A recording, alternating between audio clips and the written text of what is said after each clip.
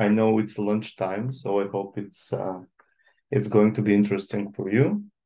Today we are going to talk about test-driven development, and we are going to try and figure out if it's going to be worth it to be considered for us to consider it for our projects. But before we start, I will do a quick introduction of myself. My name is Miroslav Hristov. I've been in .NET development since 2016. My first 2 years were in a product company where we developed email marketing services. Then I worked in an outsourcing company where I worked on different projects in finance, marketing, retail, and now from 3 months in Salesforce in healthcare. So as a professional interests, I would say some of them are web development in .NET, domain-driven design, test-driven development, and architecture in general. So before we can answer if it's worth to consider test-driven development, we're going to try and figure out if it's what is test-driven development. And I've added something like a little bit of agenda here. We're going to go through a little bit of history. We're going to try and define test-driven development. We're going to look at some rules that we need to follow if we decide to practice it. We're going to check, are there any benefits? And then we're going to have a live coding demo. So test-driven development was created by Kent Beck before 25 years in the late 1990s as part of extreme programming. And it's not very new. And it makes sense to be part of this extreme programming community because that's what they do. They take things in software development, practices that work, and they put them to the extreme. Like, for example, somewhere I heard that for the code reviews, they saw that code reviews are pretty awesome, and they've decided, why don't we make this process continuous? So they've created the pair programming technique. And it makes sense for the test-driven development to come from there. They saw that unit testing are good, people like them, and they decided what will happen to try and see what will happen if we write the test first and then the implementation after. Later on, Robert C. Martin or Uncle Bob pretty nicely describes test-driven development with 3 rules that we're going to check later. But first, I'll try to define what is TDD, and I think TDD is a discipline. And like all disciplines, there are some arbitrary elements to it. For example, here I've given an example of an airplane. Pilots of an airplane have a lot of different disciplines before they take off. And one of them is to check the outside of the plane, to see if everything on the outside looks okay. And of course, the discipline is a bit different for different size of planes and different components in airplanes, airports. But in general, it looks something like this. The captain of the flight has to do this discipline by himself. He cannot delegate the work to someone else. The captain has to start from the left part of the nose of the plane and needs to check if everything looks okay.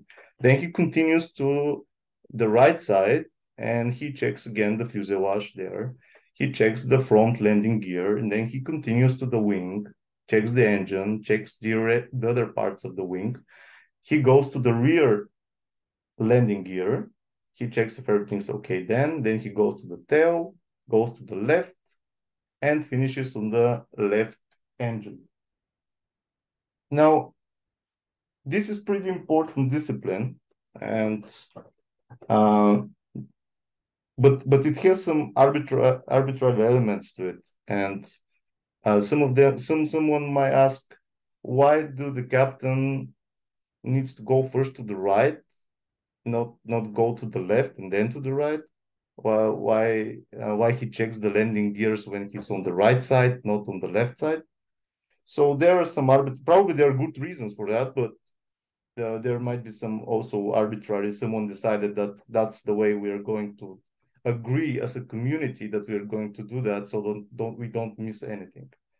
So test-driven development is agreement of set of rules that we as developers, if we want to practice it, we need to agree on and we need to follow. So to check what are these rules, the first one is, and it states that you're not allowed to write any production code, no production code at all, until you had first written a failing test, because the production code does not exist. Now, right from the start, that sounds foolish. Why would I don't have any production code. Why would I add a test that will immediately fail and I don't have production code because I don't have production code? Yeah, it sounds strange.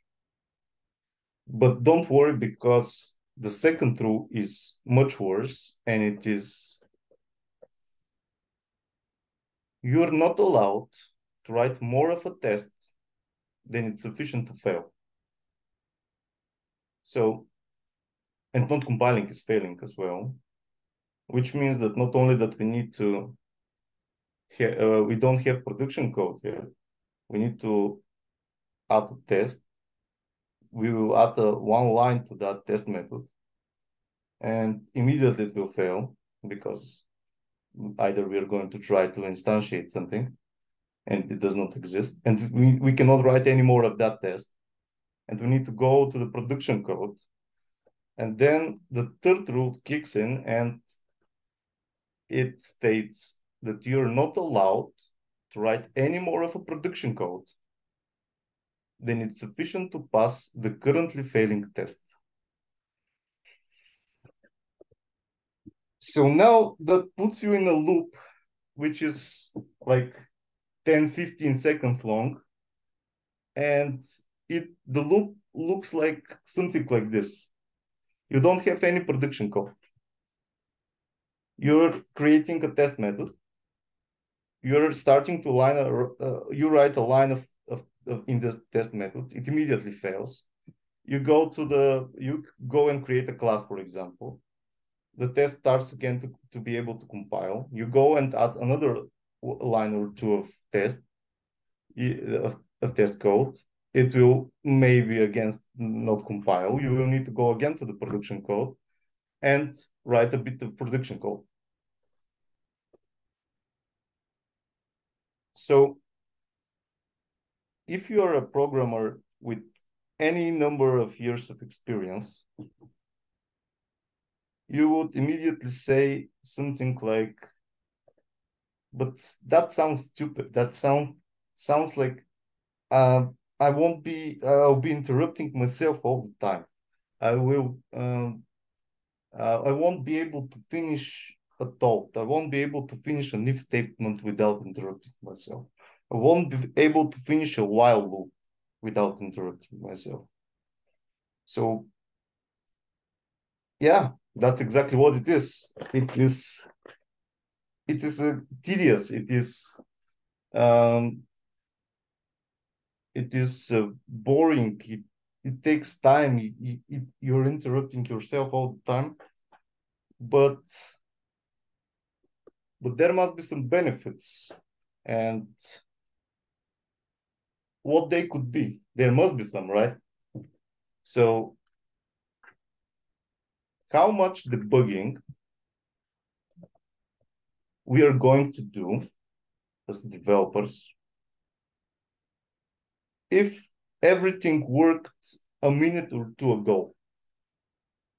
The whole system, everything worked a minute or two ago.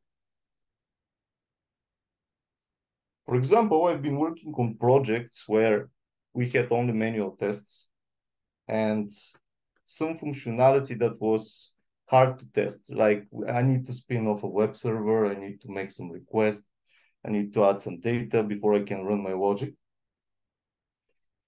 And I tended either to create a console application which is going to invoke the logic by itself, or I was writing code 1 or 2 or 3 hours without testing it, or with very little testing, manual.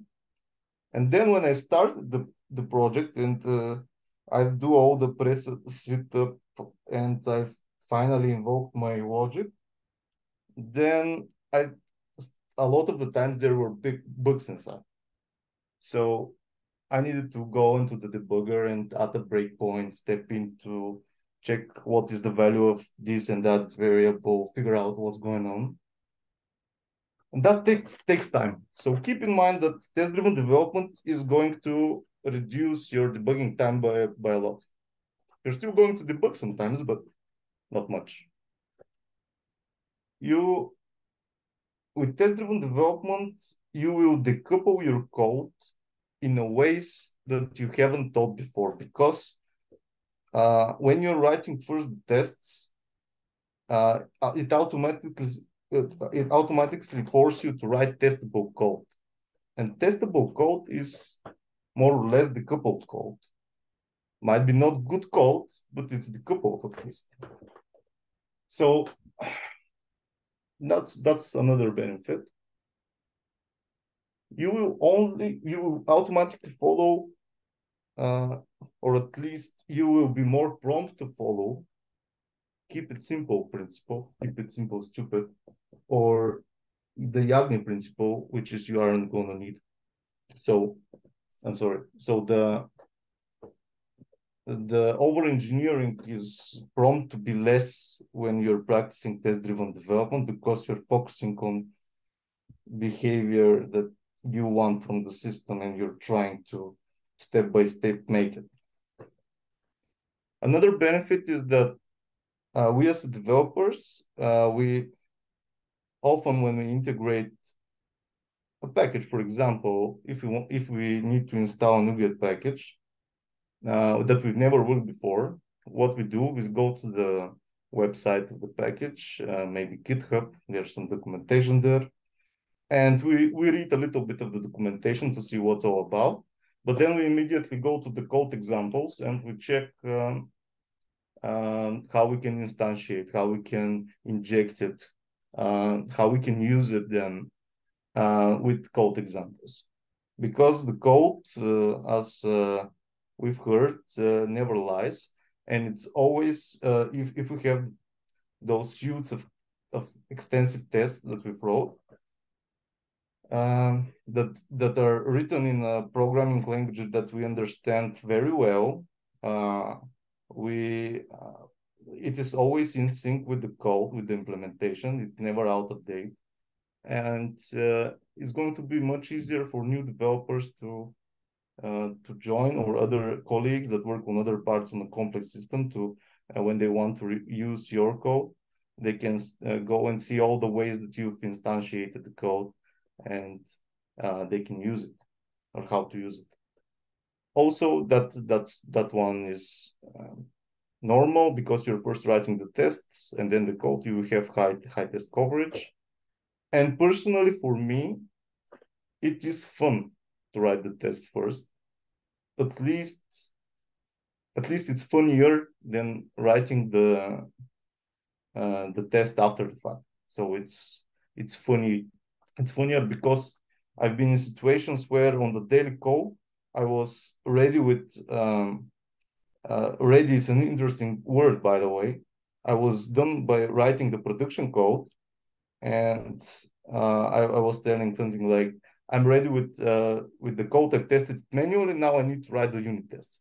And when I start to write the unit tests, it's boring. Like, I've already tested the code manually and know it's working.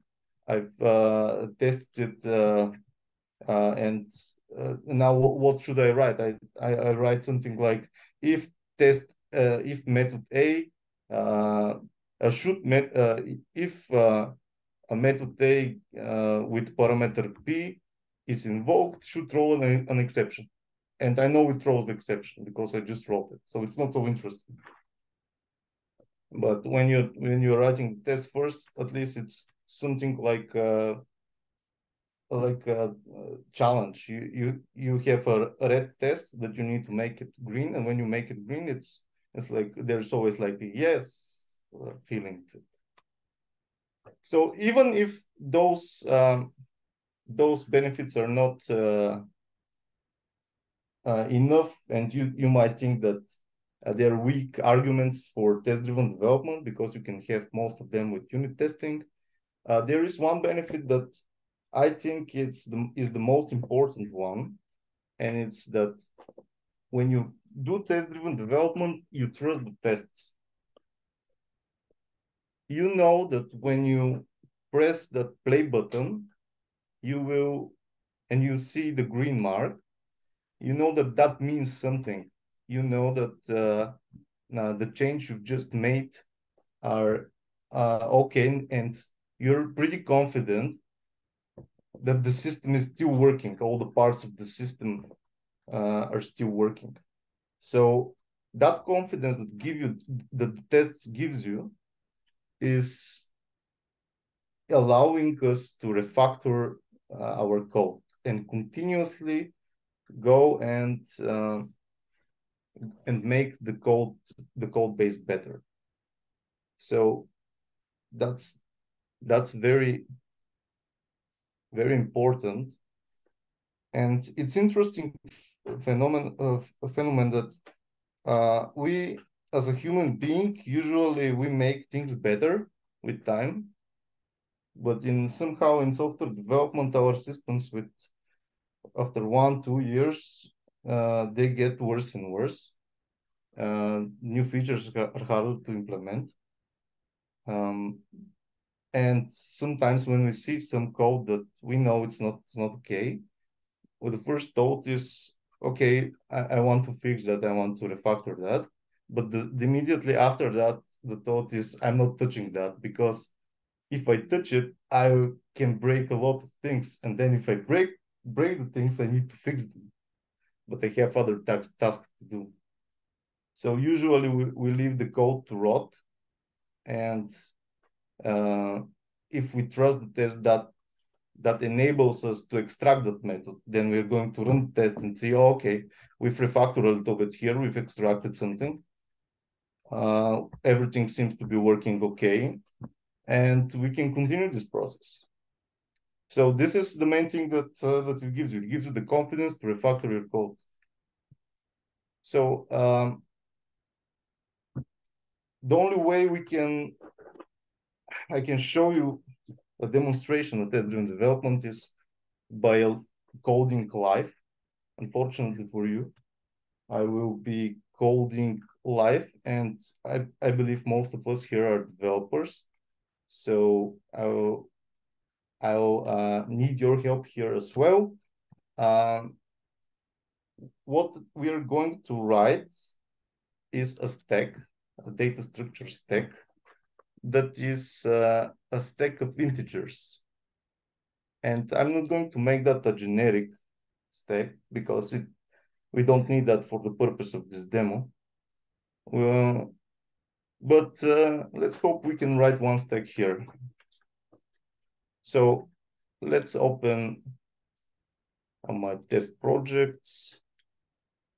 I will open here and I will create a new directory, which is going to be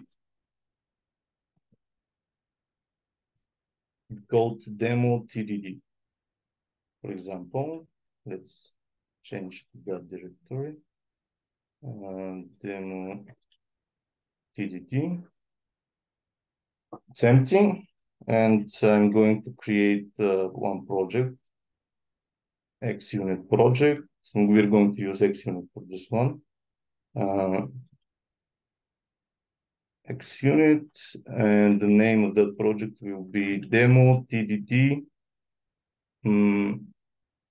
dot data structures, for example, dot tests.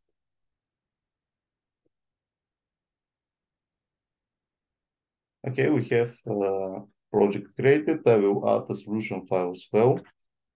because it's going to be easier for me then to run .NET test.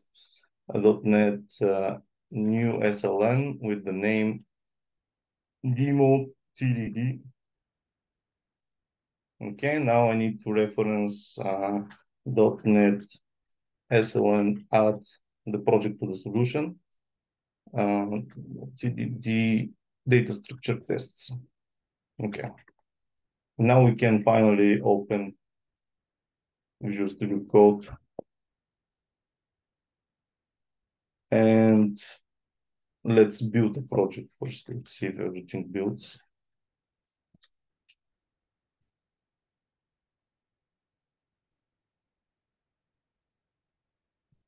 Yep. So we're going to delete this one. We don't need it.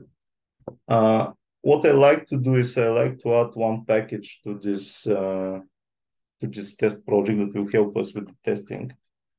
I like to use .NET add to this project package, and the name of the package is Fluent Assertions. Assertions, yes. That's okay. Cool. Let's build again.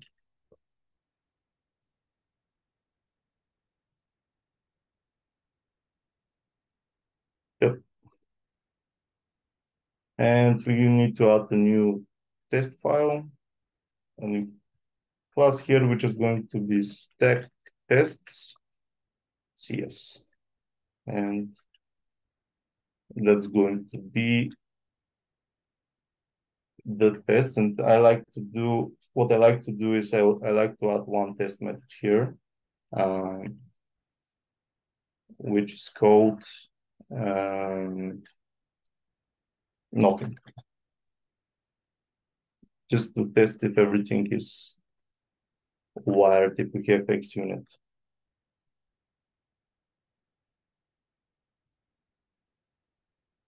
And yeah, it looks like everything is wired. So we can start. And can someone suggest what the first test should be? Anyone?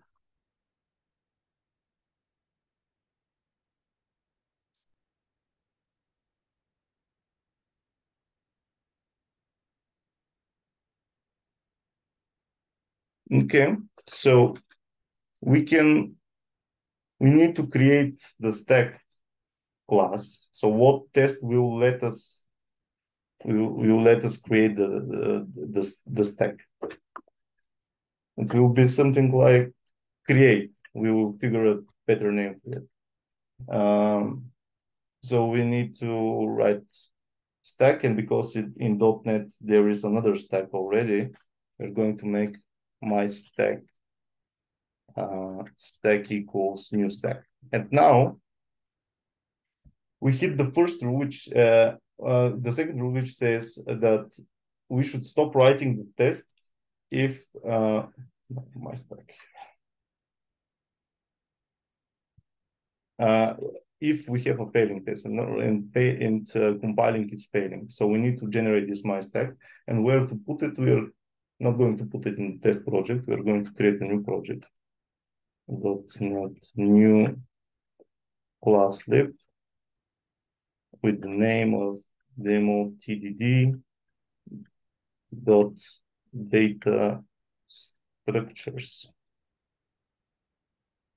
And we're going to add this project to the solution as well. So we need to do .NET SLN add and the name of the project, which is TDD data structures. Okay. And now we need to add this we're going to delete this one. And we're going to add my stack .cs. Okay. So let's create the my stack class. Okay. So we need to add reference for to the data structures from the tests. So we need to do .NET add to this project a reference to demo TDD data structures. Yeah. Okay. Let's check this if we have the reference. Yeah. And is it building now? Yes. So we can do .NET test and see what's going on. Still passing. And now that it's passing, I can refactor. We can only, that's another rule in test-driven development, that we cannot refactor anything unless we have a passing test, that the test is passing. So I want to rename this stack to only to stack. And this one I want to rename to stack because I already have it referenced. I can do that. And yeah, we're using our stack. But we are not asserting anything here. So what happened? We started subject. Okay, maybe the test. What we can assert of an empty stack? If it's empty, the new stack is empty. It's empty. New stack should return true. So we have the stack. We're going to need who is empty. We're going to invoke stack.isEmpty method. And immediately we need to stop because this method does not exist. Let's generate this method. And what we can do to make it easy for us to work, and we can split the screen like this to see the tests and the implementation on one screen. We can close this Explorer. We don't need it anymore. Yeah, we can do that. We have the isEmpty method generated. It's okay for now. We can continue. I'm not allowed to write any more of production code here unless I have a failing test. And now we need to assert something. isEmpty should be true. And now I don't have fluent assertions. Fortunately, Visual Story Code here can help me. And let's run the test, see what's going on. .NET test. Of course, it failed terribly because we are throwing just an exception here. And how can we make it pass? We can just return true. That will make it pass, hopefully. Yep. Next test. Anything to refactor? No, I don't see anything to refactor. So let's go to the next step. Extract.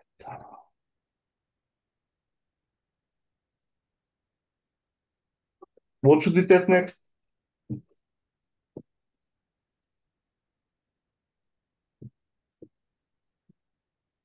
What a stack needs. Maybe we should test push. So we can test if we push one element, is the stack is empty. So we can say like the method is empty that we're going to test again. The context is stack with one element and should be false.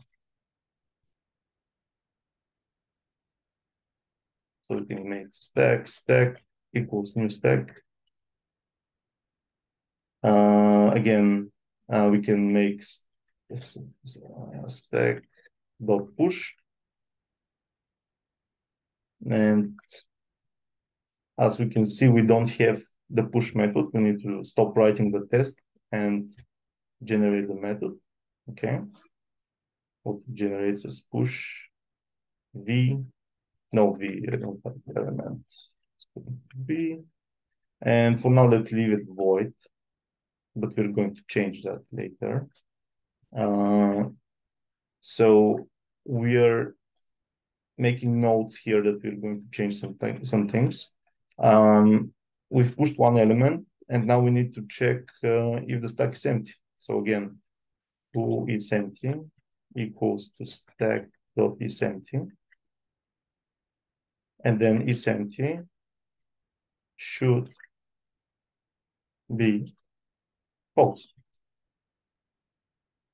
If we run it, let's run it. Actually, it will fail because the push will throw not implemented. And some of you might think like that this is crazy, like just write the stack already. We need to go to lunch. Yeah, it will get more frustrating. Here in push, we need what to implement. We need to set. We cannot fix this test unless we have a variable which is going to store if the stack is empty. So let's create this variable. So we need private bool is empty. By default, a new stack is empty, so it's going to be true. We're going to return is empty here, and here we can say is empty equals to false because we pushed something.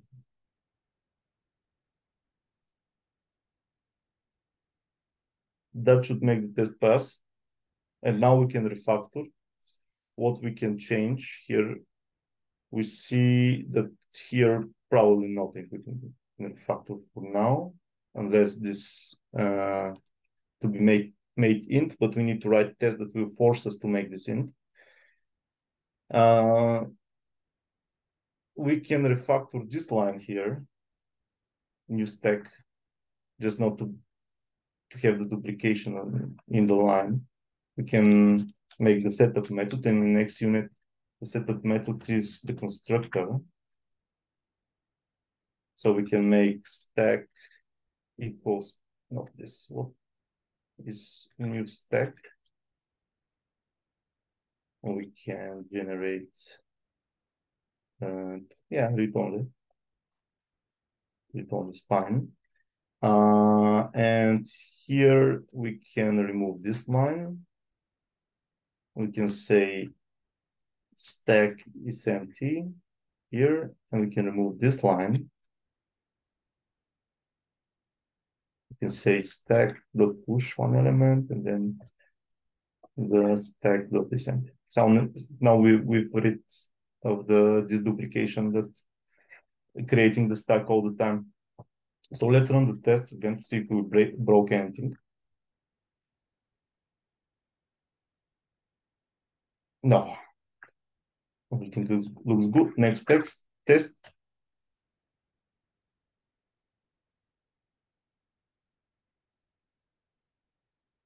So what can we write now? We have question. Can I have a question? Yes. So do we have to be that granular with this? Because I know this is an example, but if we go one by one, it leads to like dumb implementations. Like we have this empty and we're written true without like anything else. Can we have more tests? So we define tests up front, which shapes like expectations. Then we actually generate empty methods, and then we can see how this object should be implemented instead of going one test and refactor it, one test refactor, because it's like making implementation endless refactoring while actually make very small steps. Can we make bigger iterations with TDD? by the rules that we saw, no, we cannot. There are two approaches to TDD, which I'm not going to get inside much details now. The one is called inside out, the other one is outside in. And you can, in the outside in approach, there is possibility that you can update the size of the step that you can go with. And probably you will be confident enough to write the real, probably some of the real implementation here, rather than adding the data. But what this iteratable and loop approach gives you, it as I said, it gives you um, uh, ability to reduce software over engineering, and basically that's the recommended way of doing test-driven development. I know it's frustrating, but that's what is recommended to do. Then to write all the test suites and then write some implementation. Writing all the test suites before for this class is something like an acceptance tests. It feels to me like something like this. And test-driven development is more like the way we write code. Basically, that's how we write code now. That's the way we write code. So, what should be the next one? I hope that answers your question. Yes, thank you. It won't help me Sure. with my love with TDD, but I understand the rules. Yeah. So we can test uh, adding one. We can test pop. We can add one. We can push one element and then pop one, and then check if the stack is empty. Again, yeah, that sounds reasonable. So empty. You can check one push, one pop should return true, and we will have stack dot push something. Then we have stack dot pop. We don't have the pop method, so we need to add it. For now, that's okay. What we can do is we can check now again. Bool is empty. Stack is empty, and here we have is empty. Should be what? Should be true. It should be empty. We should not have anything in the stack. So let's run this test. It will fail. Yeah, not implemented. So how we can implement that? We have one push, one pop, then we check if empty. We can set here is empty to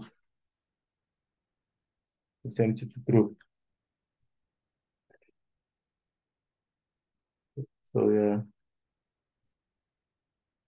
that's true. That's okay. What we can we refactor something?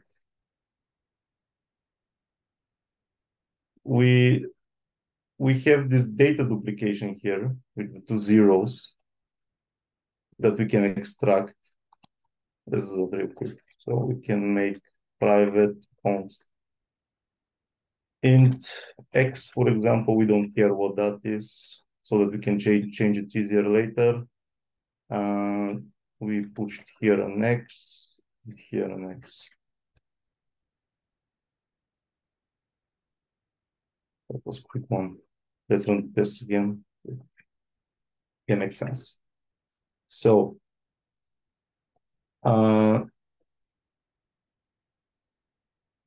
we can test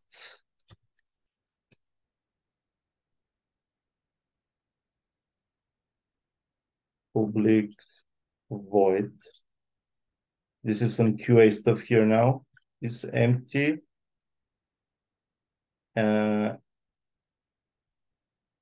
No, maybe pop should throw. The context is empty stack, and the pop method, when we pop something, we don't have anything in the stack, and we try to pop something, it should throw exception. So let's check this one.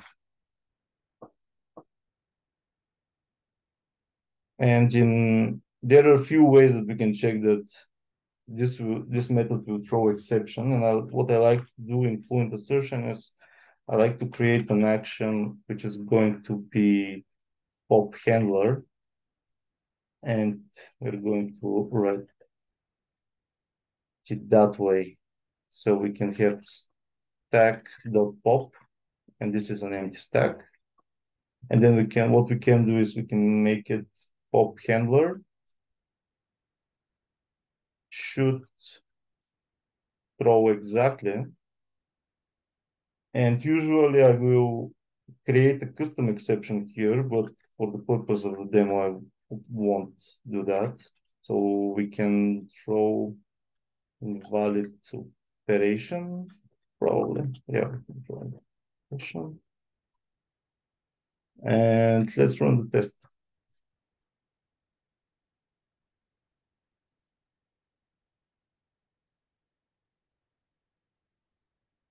Yeah, we don't have exception. So we can do if is empty. We can involve the method. When we try to pop, we're going to throw new invalid operation exception. Let's try it now. Yeah, they're passing. Next test.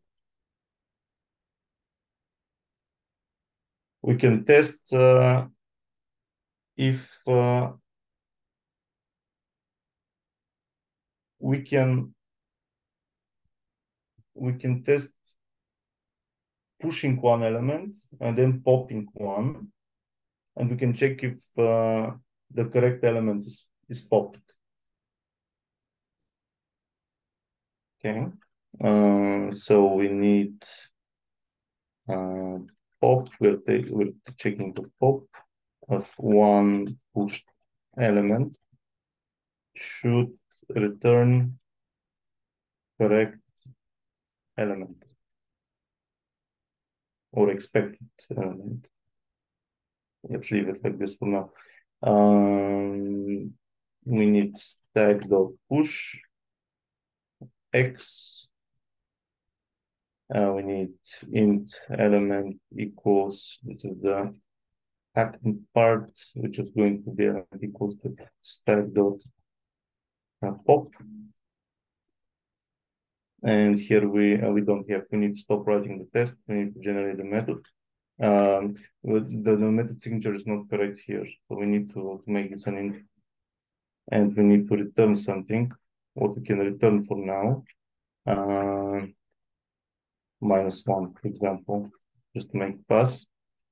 And we need to check here if the element should be x. This one will fail because it will expect 0, but found -1, yes. We can make that pass by storing the element in a field, which is going to be element equals element in a private field.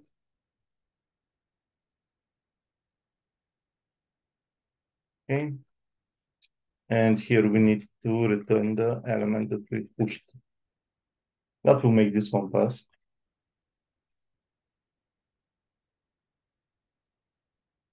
Yep. Next test, and is there anything we can refactor?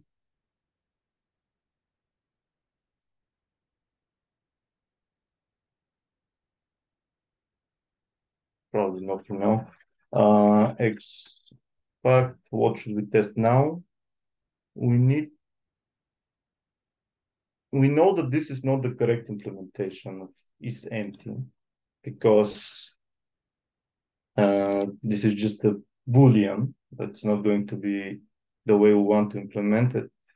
So what we can write so that we can start counting the elements that we push,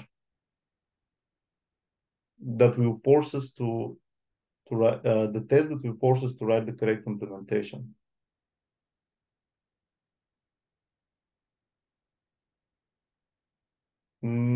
I think we can write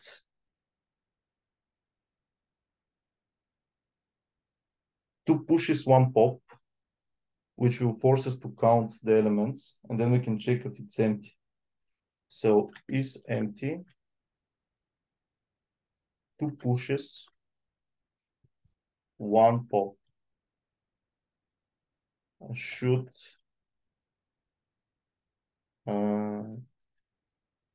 be should return false. We should still have an element. It's not going to be empty. So we can make stack dot push fx stack dot push y.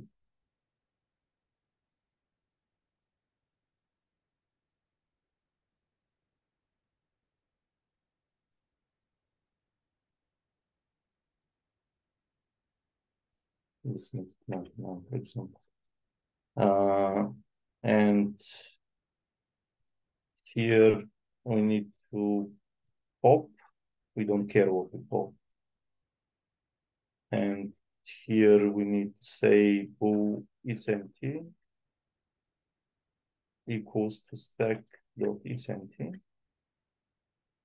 And is empty. Why I'm not adding this is empty logic in a method? Because it's very short and it makes the tests a bit cleaner to see what we assert.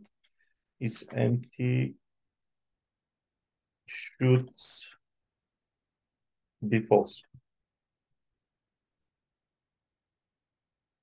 Right. Let's run the test.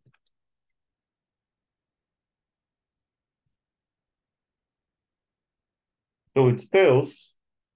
It expected false but found true because the pop method is setting the is empty to true.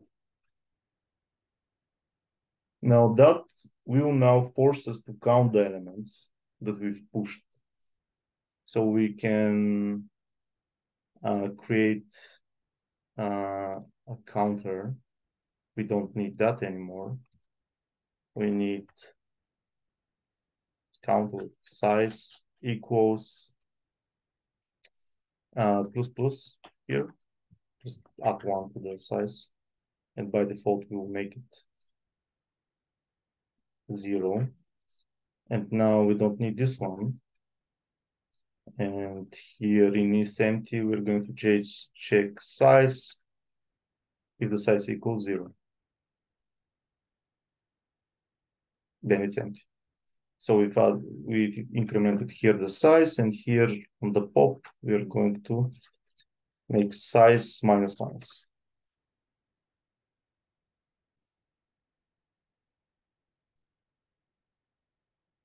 Yeah.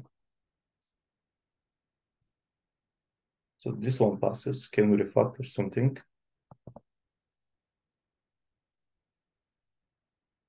I don't see anything that I want to change at this moment.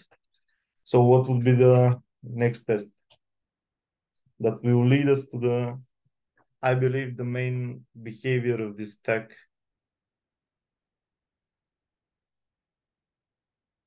I don't see anything else that we can test except the first in last out behavior, which is going to force us to implement the stack fully. we've checked if it throws exception. Yeah, let's do first in, last out now. And it's going to be that's actually test for a pop with that's two pushes, two pops, and on the second pop, the element should be the first one that we've pushed. So that will be two pushes, and on the second pop, we should return, pop should return the first pushed element. So that test now we're going to force us to what is that? Force us to create the real implementation of the stack. Stack dot push. We push X. Stack dot pop. Push Y. Push again. Sorry. Push Y, and then we have one pop that we don't care about, and another one which is going to be int element. It's going to be stack pop.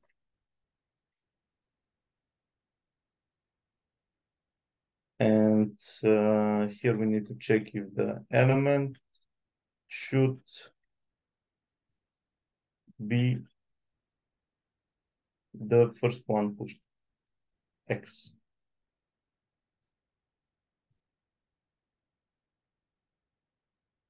That's it, first in, last out behavior. So that fails. Expected element to be 0, but found 99. And that's because the last push overrides, the Y is 99, and the last push overrides the element variable. So now we need to store the elements. Now we have to write the stack at last. And that needs to be empty. And here we need to add the element.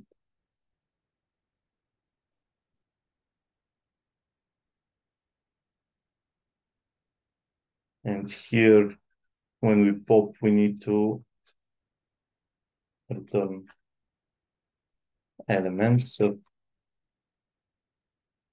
size -1, yes. Okay. So let's check it.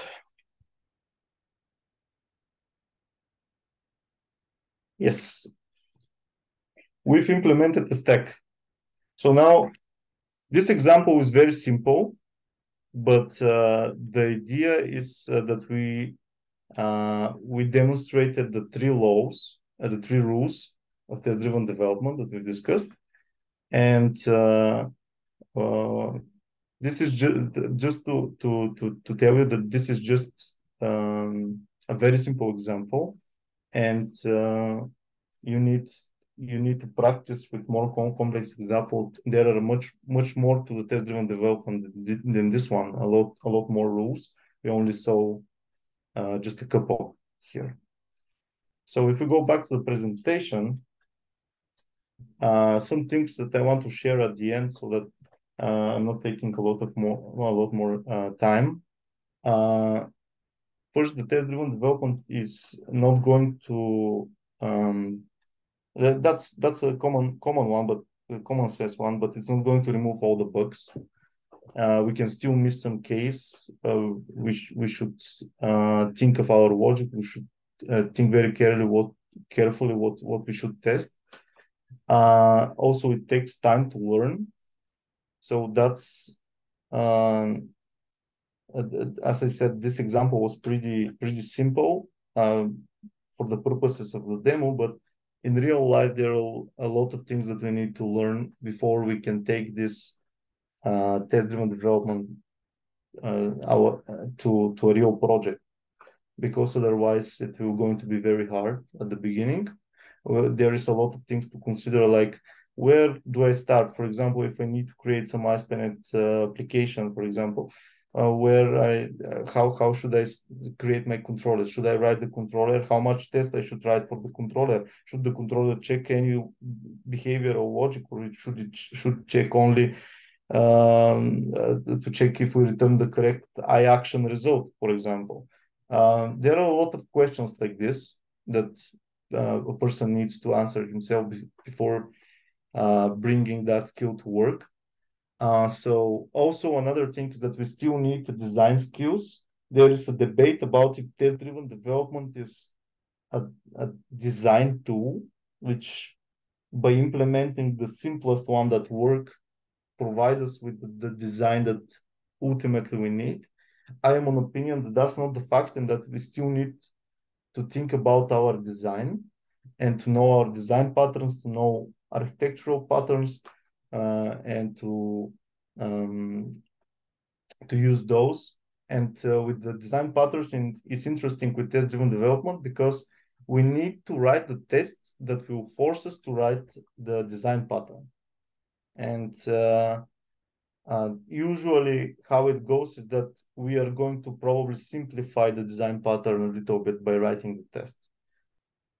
The other one is that it's test-driven development is best. It gives best results if all the team members are doing it. You decide that all your tests will be written in that way. That's going to be better to plan the efforts and to talk about the code. And one last thing, which is topic of its own, that even the mock libraries say that we don't need to mock everything. And that's a topic for another thing, but keep that in mind, that when you mock heavily in your unit tests, you're coupling your implementation to the tests, and in a very coupled way. So yeah, this mocking everything will create the fragile test problem, but that's a whole another topic. Why is that, and why we hit such problems in the past on my project, such problems on my projects. And if you have a fragile test problem, this will prevent you to refactor as well, because for me it was like, if I refactor this, then I have a bunch of tests that I need to change as well. So keep that in mind if you're going to try test-driven development. Yeah, overall. So thank you all. I know we are on time, but I don't think we have time for questions. If anyone has question, I